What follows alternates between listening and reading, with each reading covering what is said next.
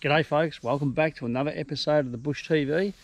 Okay, so we're off again. This time round, I'm heading in from Dargo and I'm making my way through to Bright. On the way through, I camp in a couple of good locations. Now this is a 4-part series. So the first one is this one. I camped down at a little spot called Whiskey Bottle Flat. It's on the 30 Mile Creek and do a bit of fishing. It's a beautiful little spot. Has been suffered by a little bit of bushfire, but we make the most of it. And we then head up over to the Basalt Knob, up the North Track, and we hit Blue Rag Range. From Blue Rag, I head to a high elevation camp, which is absolutely stunning. And then off to Bright we go to meet my mate, and we come back via Mount Murray and we head back to Dargo. So strap yourself in, sit back and relax and enjoy the Bush TV.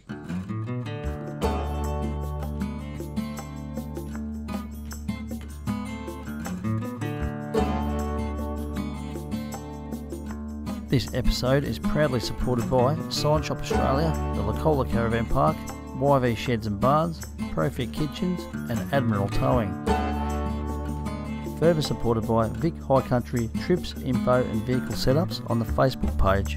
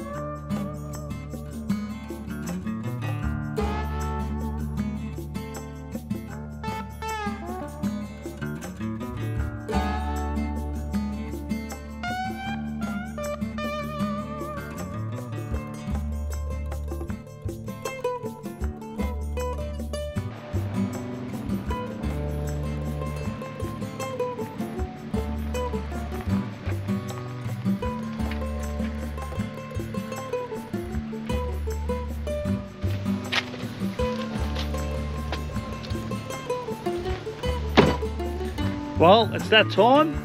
We air down. I just got off the blacktop, probably about 500 metres down there. A little bit windy up here.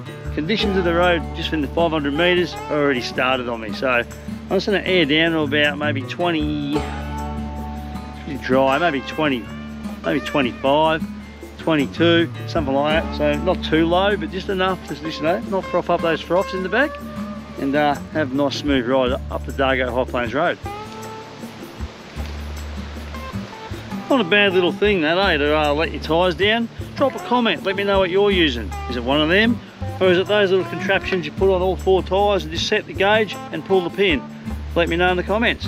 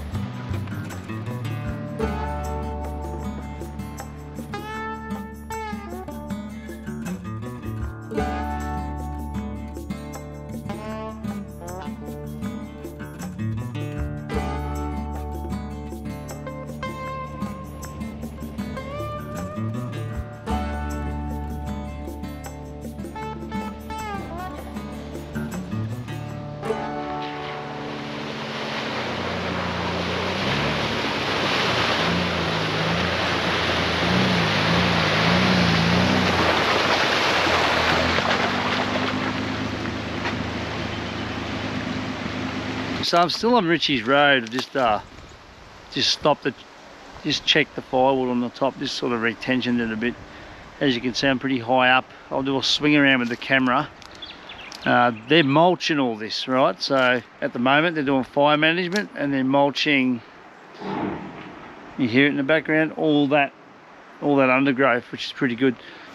So not too far from my little spot that I want to get to. It's called Whiskey Bottle Flat. I have done Ritchie's Road in the past. Wasn't too hard going. I'm taking my time because, like I said, I've got some wood on the roof rack. I mean, I could have got some up here, but I took opportunity on the Dargo High Plains Road and just took my time. There's plenty of daylight left for me. Thing is, if it wasn't daylight savings right now, probably would have done it along here and probably wouldn't have got as much content. But it's a great little drive regardless, so let's keep going. Sort of looking at the vehicle while I'm here. Everything looks pretty sweet. And yeah, let's keep going. Let's get to this spot and let's do a bit of fishing, because that's a beautiful little river down there, or creek, whatever you want to call it. And I'm keen to pull out a couple of trout, so let's go. Like I said, they're doing that undergrowth stuff there, so it's not a bad thing. If you don't have your windows up, you cop all this fluff off these bushes. Seriously growing everywhere. When I went down Dane Track last year, that was overgrown to the absolute hilt with that type of bush. It was everywhere. Like almost at a point, one time I did blue rag down to the Wollongara River, and that was that overgrown. This was way back in the day. It closed the mirrors on the car. So this is getting to the point now through here where it's getting, yeah, they need to trim it down a bit, which is good.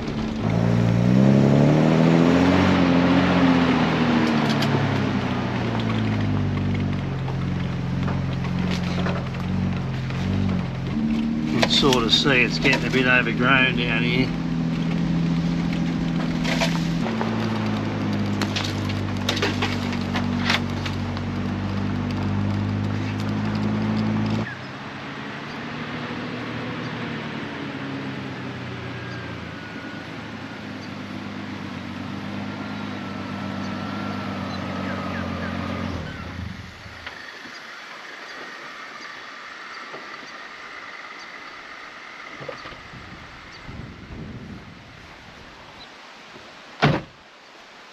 Well, it's changed a little bit since I was here the last time.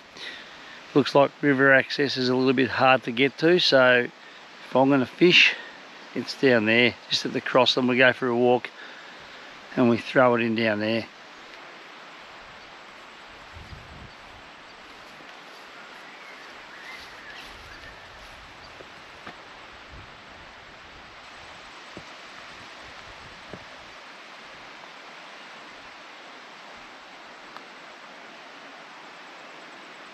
I'm actually surprised there's only a little bit of rubbish. It looks like someone's actually done their business in the fire, because there's like a lot of poo tickets in the fire and a couple of coffee cups. So being that they're only cardboard, I'll probably just burn those, and I'll probably have the fire here rather than down there at the fire pit, because the fire pit's a little bit overgrown. We don't want to start no fires. It's still pretty, oh, it's sort of dry, mid-January, summer. I mean, anything could happen, so we don't want to risk that. First things first, after 5 hours in the saddle, I reckon I deserve a frothy.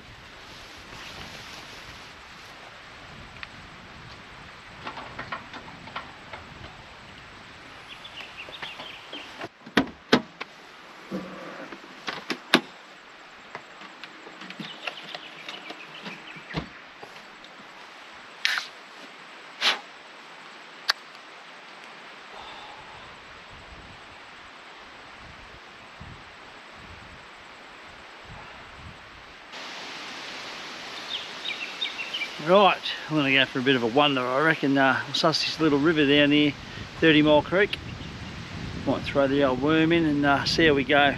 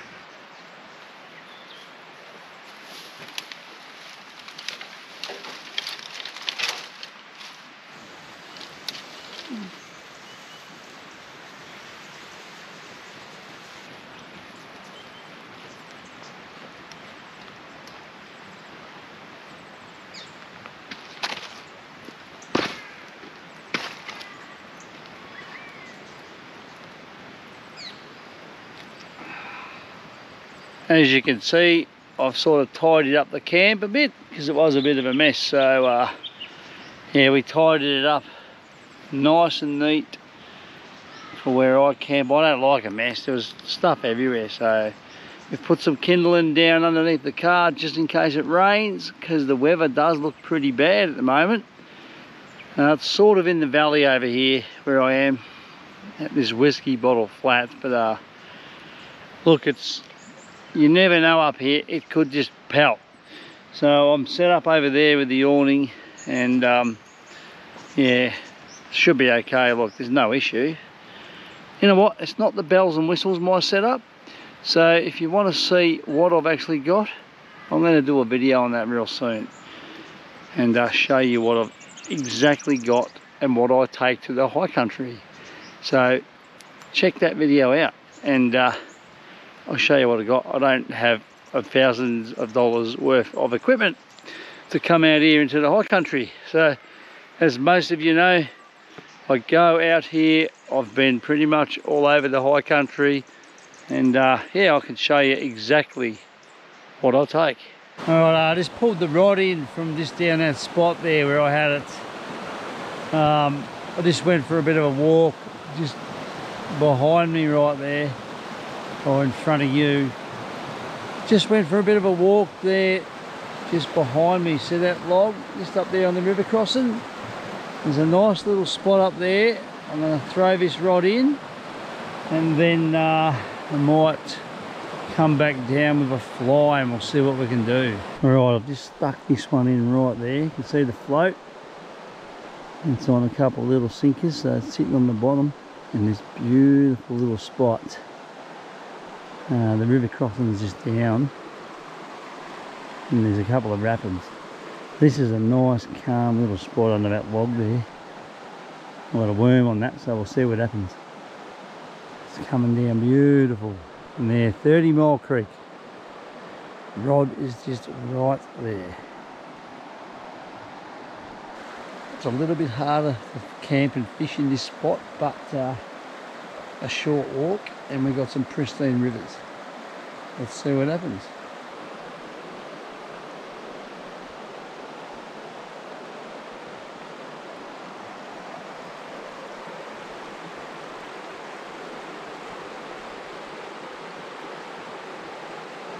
Like I said, it's a little bit of a walk from the camp, but you know what, a bit of exercise won't kill you. So, you know, unless you got like a major heart condition or something, I reckon this will kill you more.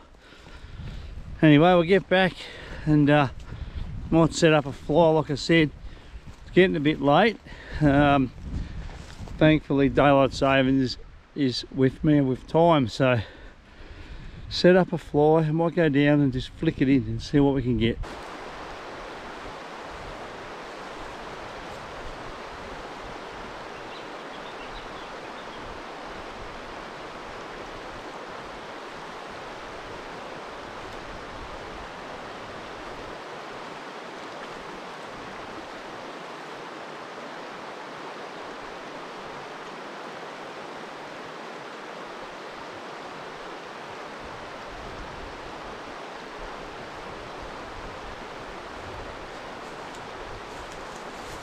Just walking down to have a fly fish, and we got one. I might throw him back. He's not a bad pan-sized fish, but yeah, I reckon we can let him go for another day, right?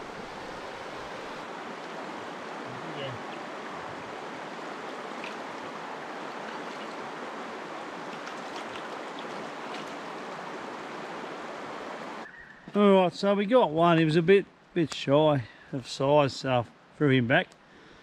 Tomorrow I'll head to another spot, and not sure if there's a river there, but anyway, look, we got one.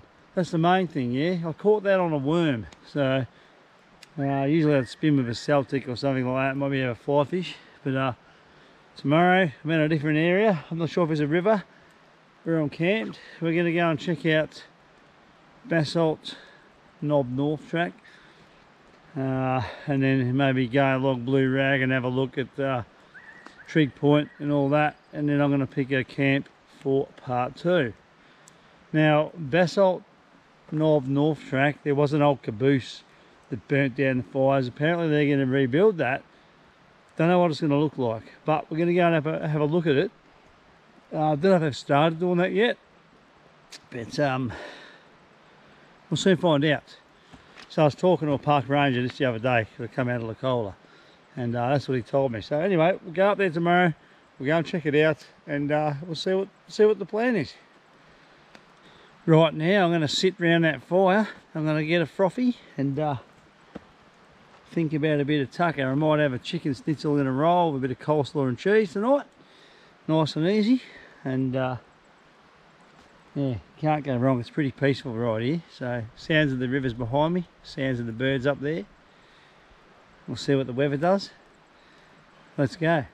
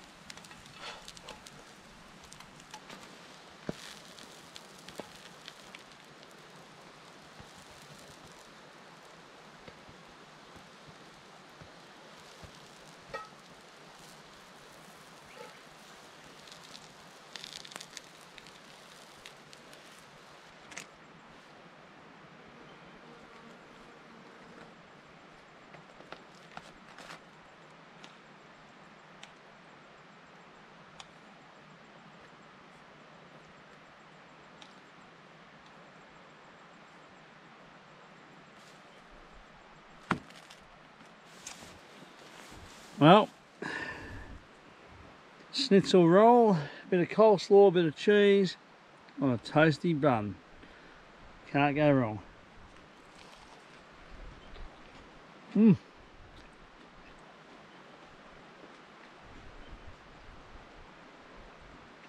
actually really good. It's time to sit down around that fire. Anyone who watches this channel and watches this content, I appreciate every single one of you. Don't forget, guys, if you get stuck in this type of country, Admiral Towing, yeah? They're the ones to ring. Forget anyone else, Admiral Towing, look it up and save a number in your phone. As simple as the track gets, I've seen them recover people out of Richie's Road. Just drop a comment, let me know what you cook in the bush. Also, what do you use for bait? I just caught that trout before on this little worm. Nice and easy. Usually throw in a Celtic or something like that as a spinner. Bit of a fly or whatever, maybe hoppers. It's a beautiful piece of the country, guys. So yeah, the birds are going, that fire's going, my dinner's right here. I'm going to crack a can and sit down and enjoy that fire, and we'll see you in the morning when we head that way straight up to Richie's Road to Basalt Knob, and we'll go north.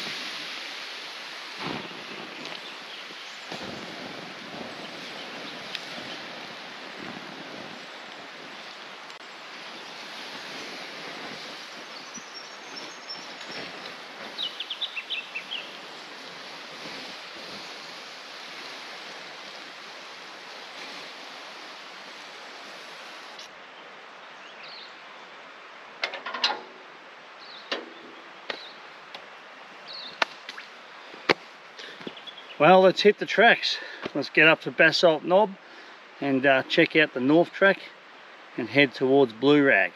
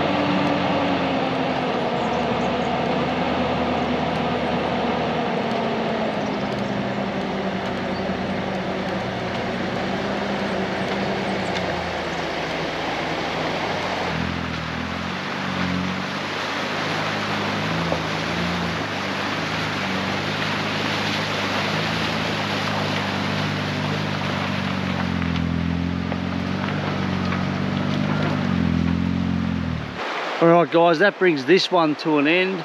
This is a beautiful little river. It's 30 Mile Creek, and I came in through Dargo and I'm heading down through to Bright into the Buckland Valley. Right now I'm heading up to Basalt Knob and I'm going to hit North Track and then do Blue Rag. I'm not sure where I'm going to camp yet. Could be Devil's Hollow, could be on Blue Rag, or it could be in a hut. Not sure, all depending on weather and time. Okay guys, so stay tuned for the next one, and we'll see you there. Behind the scenes, lucky I had a good sleep last night, running around after these cameras. Tell you what, some of you want to tag along with me. It takes me four times longer to get from A to B than what it would you. So doing all this work behind the scenes, it's a fair bit. So yeah, that's why. Well, one of the reasons I don't like to tag people along, so it just holds people up too much.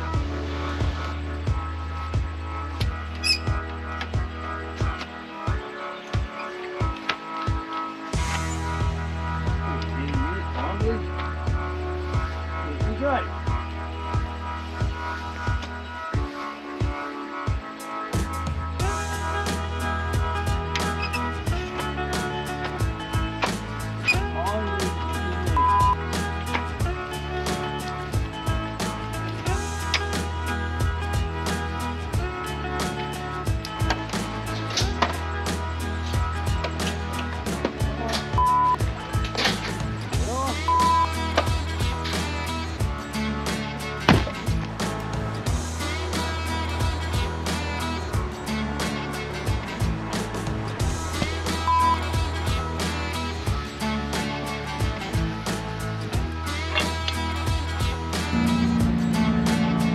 Stop recording.